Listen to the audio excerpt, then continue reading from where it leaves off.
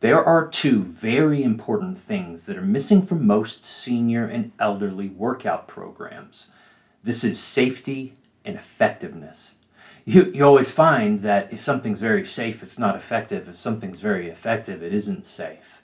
And that's not the case for what I'm going to share with you today.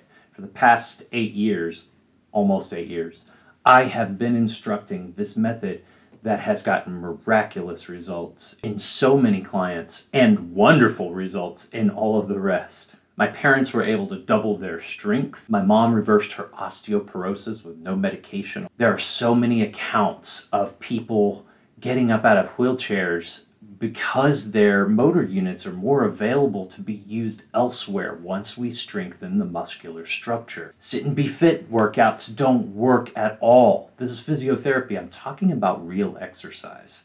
And I have 3 free gifts for absolutely anybody who wants to download these. Down below, there are 3 free PDFs that explain the science behind this entire process, how you can do it at home or on gym machines, and get started today.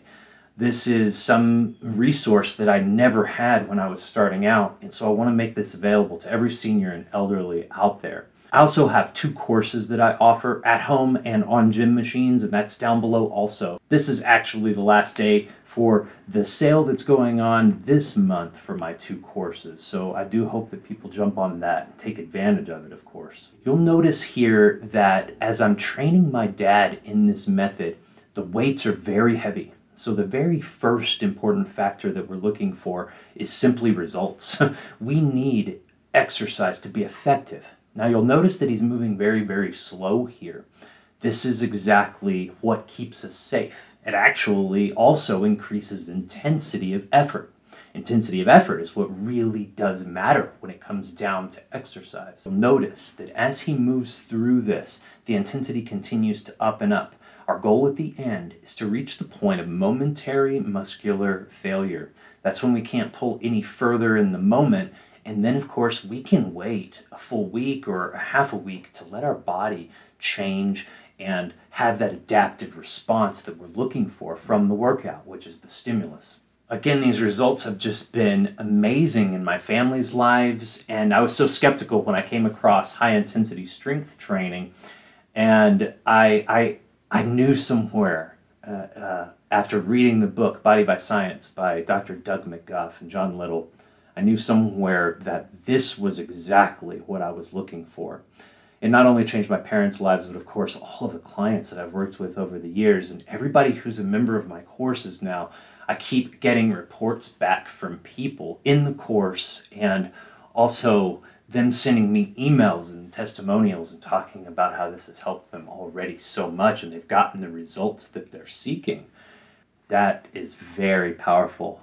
So if you're doing something like Sit and Be Fit, I want you to think about what you're doing and examine it, and hopefully try one of these videos up here, because I offer something completely different. This is something you can do at your dining room table. You don't have to get on the floor. This is for beginners. And it's just a playlist of about 4 videos that you can use kind of like a program to get started as well. There's lots of ways to get started. A lot of ladies prefer to work out at home. A lot of men prefer to go to a gym. And there's something for everybody on my channel, on all of my courses as well. And my real goal, what I want out of all of this, is to help people live a longer life, because the amazing benefits of strength training, I mean, this stuff is huge, and I want to help change everybody else's lives as well. And so again, another video up above that will give you more information if you're new to this. And I'm just going to leave with me training my dad on one more machine here and let you see really, what a high-intensity strength training session would look like.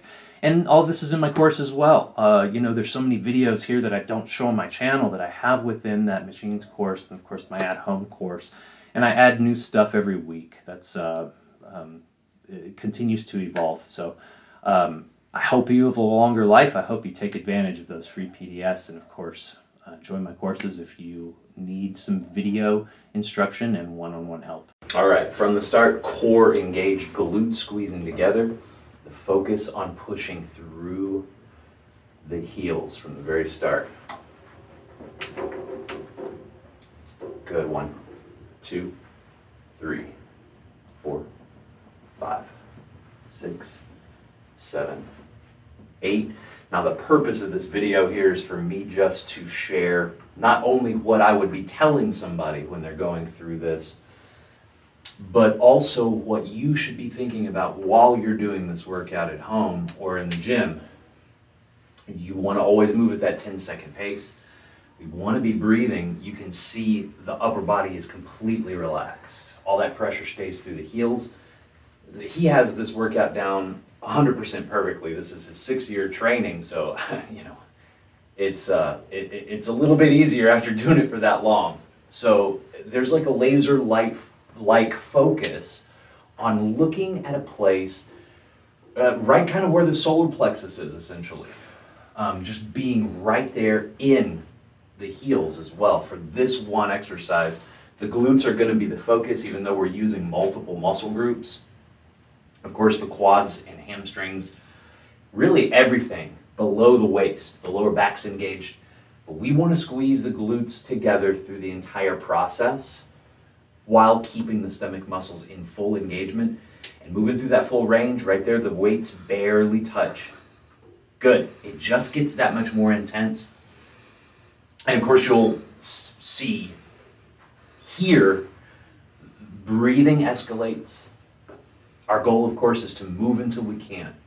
This one lasts a little bit longer than, say, the 1.5 minutes that we would typically want one exercise to be.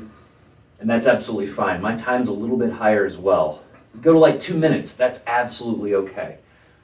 Good, barely touch. Still assume the weights will move. That's the powerful mental process that I'm going to keep mentioning throughout all of this to help y'all at home be able to really hone in on the fact that we really, really want to assume with every push that we're still able to move. It may not be possible eventually.